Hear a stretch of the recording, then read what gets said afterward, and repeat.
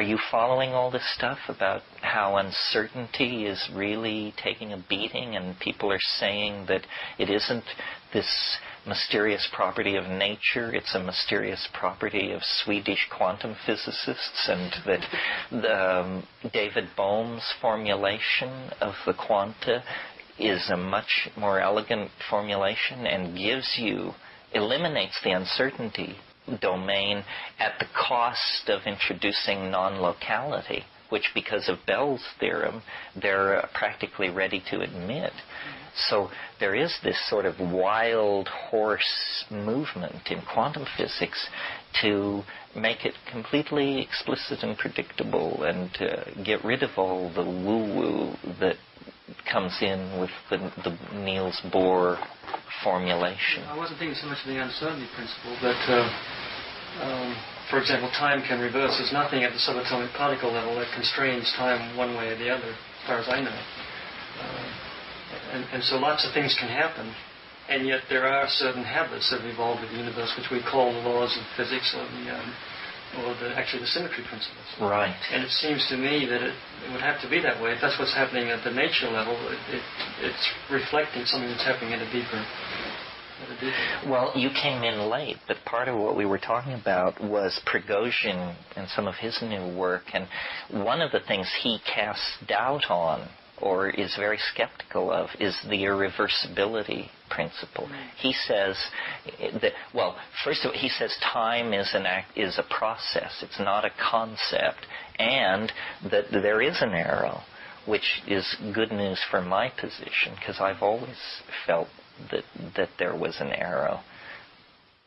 Is there order in the disorder? I mean, I'm hearing you say order.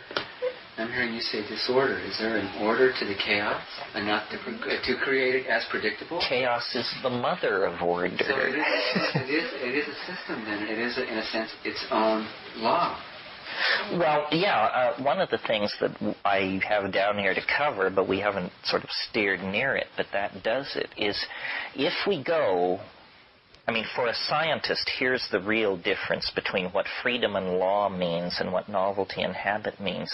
The way science has been done since Newton is through probability theory. You get this with Cantor and these people. Probability theory is a very, very necessary tool for science, but it may be a bogus assumption about nature. Let's think about probability theory for a moment. Here's how it works. You want to know how much electricity is flowing through a wire. You carry out 1,000 measurements. You add them together. You divide by 1,000. You now say, this is how much electricity is flowing through the line. Well, but it's entirely possible.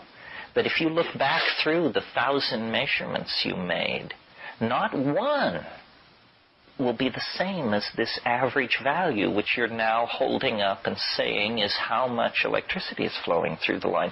Not one of your measurements confirms your final conclusion. But people say, well, but, induction and accumulation of sample and averaging. Averaging is what's going on here at the center. And the key to using averaging with intellectual effectiveness is you're making an assumption that's very deep. And the assumption you're making is that time is invariant. Well, that is simply an assumption. It is the centrally untested assumption of science over the past 500 years. Now, let's take something really important. That's an agreement that I'm making with you to say that this is the amount of electricity that's flowing through at this particular point in time. Well, but the whole notion of science is not that we attain states of intellectual consensus, but that we have a true reflection of the phenomenon. So then here's a case where this becomes more important: the speed of light. The speed of light in the general and special theory of relativity is specified to be a constant. So, since 1908, the speed of light has been measured on this one planet. with various devices. Not once has any device ever gotten a value exactly congruent with any other device. Never. Well, so then they rush forward, very flustered that you would even mention this embarrassment. And they say, well, you don't understand. It's the limit of the instrumentality. Well, but wait a minute. This is just a phrase some weasel lawyer scientist put together to explain why they weren't getting the right value. Because they're saying, okay, we're measuring the speed of light. Now, we're within 30 meters per second of where it was yesterday. Or this measurement is only off by 20 meters per second, 1 part in billions. But the point is, you're not getting the same measurement that you got yesterday. And so why are you saying that the speed of light is constant? Well, because the entire theory of relativity falls to pieces if you ever yield on that principle. And so then a person who was trying to do what in science is called save the phenomenon would say, well, let's plot the speed of light and see how much it's varying. Well, now, if it is in fact what is called the limit of the instrumentality that is causing this problem, then do we all agree that the values should cluster around a mean? In other words, this guy is 30 meters too fast. This guy in Australia, he gets 30 meters too slow. This person is 70 meters too fast. Right? The values would cluster. Right. But what do we actually see when we examine these variations in the speed of light? We see that from 1908 until 1975, and I'll explain why, 1975, from 1908 to 1975, the speed of light has apparently slightly increased. The values are not staying constant. They're drifting slightly upward. Well, we are on one tiny planet in one very narrow slice of time, and yet we, having measured the speed of light to be sliding slowly toward faster and faster, have created a physics based on the assumption that it's a universal constant and never changes. Weird. Completely in contravention to the stated methods of science. Well, then what happens in 1972? They hold a conference in Geneva, and everybody lays their cards out on the table, and they say, look, this is just a pain, this whole business about the speed of light. From now on, the International Geophysical Union will define the speed of light. And nobody should go and measure it. Don't do that. If you want to know the speed of light, flip open your handbook of physical constants, and we, the International Physical Union, have decreed that this is the speed of light. Weird. And, we could go on with similar examples. Melting points. When a compound is created or isolated from nature that has never been created before, one of the first things you do with it is you, as a physical chemist, you determine its melting point. This then goes into a handbook that's published around the world of melting points. Well, the apparatus for doing melting point measurements hasn't changed greatly in 100 years. Melting points for certain compounds have fluctuated 3 degrees centigrade. We're not talking thousandths of a degree here. We're talking about all over the map kind of stuff. Rupert studied this. Got a complete set of the 20th century's published melting points. And, what is chromium dioxide? What did it melt at in 1934? What did it melt at in 1958? And looked at this, made charts showing many melting points rising with the measurements over time, took it to the editors of the publishing house that is in charge of all that. They were amazed. They hadn't a clue. It's a complete bafflement unless you believe, that these things are wavering and that everything is less, not subject to eternal laws. Yeah. It's interesting that you said that speed of light is accelerating, that these are all going up? I mean, everything seems to be increasing as does novelty in returns as we go towards this time. Yeah, I mean, it's slight, but very suggestive. And when you think about it, if you really believe in eternal laws of nature, then you just have a philosophical mess on your hands. I mean, eternal laws of nature. The universe... The contradiction. Yeah, the universe is a finite thing. It burst into existence X billion years ago. Where are you going to say the laws of nature were before the universe existed? And don't forget, we're not only talking about laws of physics. That's one thing. What about the laws of gene segregation? Where were they before biology existed? What kind of a question is that to even ask? Clearly we're in a sort of a loop here of ignorance. It's ignorance that generates questions that have no meaning, you know. And so the universe is a thing where habit constrains, but novelty overcomes that constraint. And once overcome, new levels of novelty become incorporated into the old set of constraints. I mean, like, for instance, take Manhattan. Manhattan is an incredibly novel addition to the geography of southern New York.